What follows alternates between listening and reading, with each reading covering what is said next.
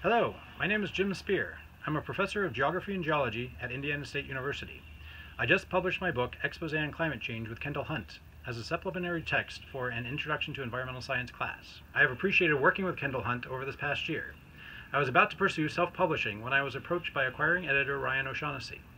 I was most impressed that we were able to publish this book in 3 months, from signing the contract in October to having the book ready for classes in January. I feel that Ryan has been very supportive of the project from the beginning and has been pushing for the best development of my book throughout the process. Thank you, Kendall Hunt, for helping me get this book on the market.